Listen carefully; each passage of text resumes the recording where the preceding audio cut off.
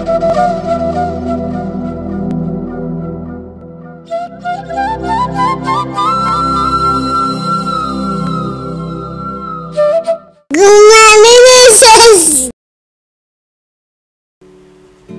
மகன் தூய ஆவியின் பேராலே ஆமென்.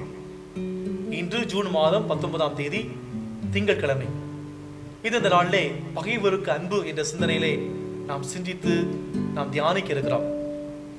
கண்களை மூடி இந்த நாளில் ஆண்டவர் நன்றி செல்வோம். திருப்பாடல் 98:1 ஆண்டவர் தம் மீட்பை அறிவித்தார், கடவுள் தம் மீட்பை அறிவித்தார். நாளில் ஆண்டவருக்கு நன்றி செல்வோம், நம்முடைய குடும்பத்திற்காக நன்றி செல்வோம், குறிப்பாக நம்முடைய பகைவருக்காக நன்றி செல்வோம். எந்த ஒரு தருணத்திலும் அவங்களை வெறுக்காம அவங்களை ஏற்றுக்கொண்டு அவளை அன்பு செய்ய நீங்க ஆண்டவர் அழைச்சிருக்கிறார். அந்த கிருபைக்காக நன்றி சொல்வோம்.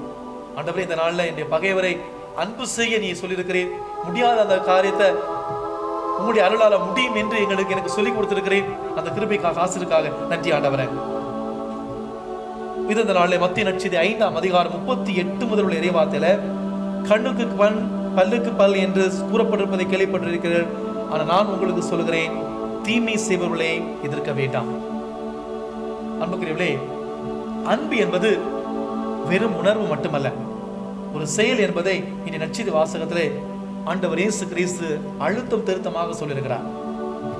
அன்பின் செயல் வடிவங்களிலே சிலவற்றை இயேசு நமக்கு எடுத்துக்காட்டாக இந்த நற்செய்தி வாசகத்திலே கொடுக்கிறார். ஒன்று, தீமை செய்பவர்களை எதிர்க்க வேண்டாம், அவர்களை அனுமதியுங்கள். உங்களிடமிருந்து பறித்துக் கொள்ள விரும்புவோருக்கு அதை விட அதிகமாக கொடுங்கள். உங்களை கட்டாயப்படுத்தி உதவியை வேண்டுவோருக்கு 2 மடங்காக செய்யுங்கள். கேட்பவர்களுக்கு முகம் கோணாமல் கொடுங்கள். இந்த பட்டியலை பார்க்கிற பொழுது 2 தரவுகள் நமக்கு புரிகிறது. நம்முடைய சொந்த முயற்சியினால் இயல்பால் இவற்றை செய்ய இயலாது. இவை மனித இயல்புக்கும் நியாய உணர்வுக்கும் முரணானவை.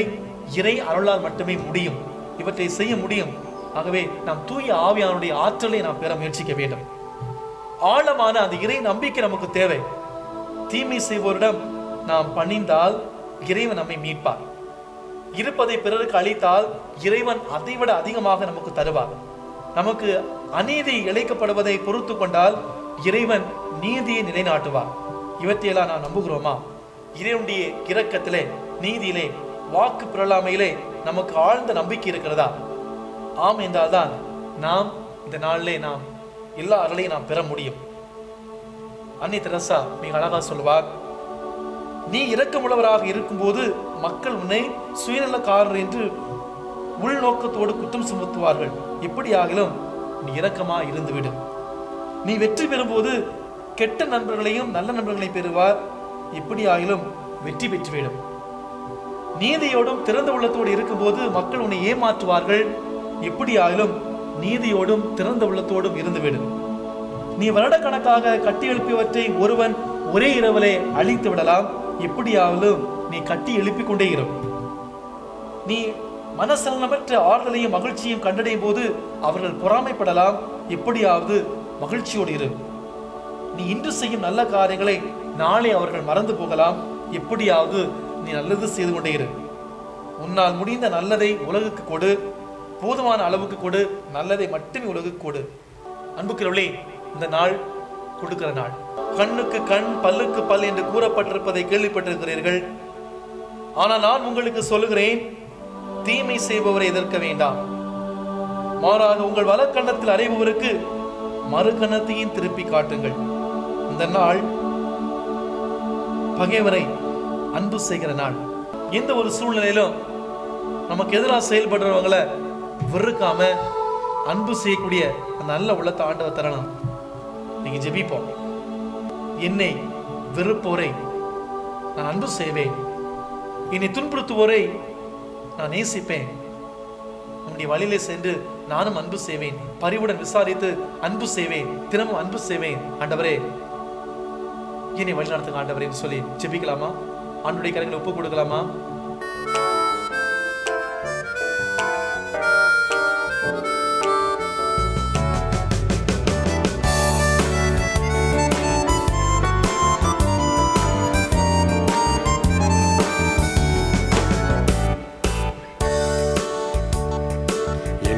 வெறுப்போரை நான் அன்பு செய்வேன், என்னை துன்புறுத்துவாரை நேசிக்கின்றேன், நான் நேசிக்கின்றேன்.